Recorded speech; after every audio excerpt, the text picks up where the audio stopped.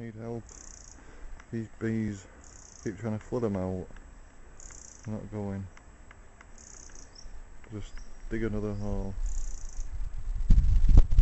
Been at it for about a week.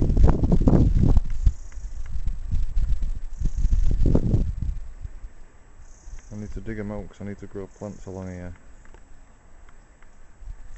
These bees just aren't having it, and I don't want to start digging when the bees are still there. I'm sure they'll be quite unhappy about that one.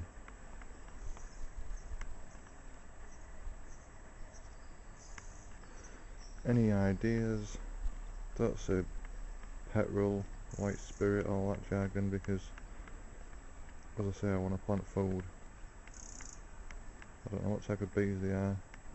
They're definitely not solitary. I don't want to go too close because I don't want stinging.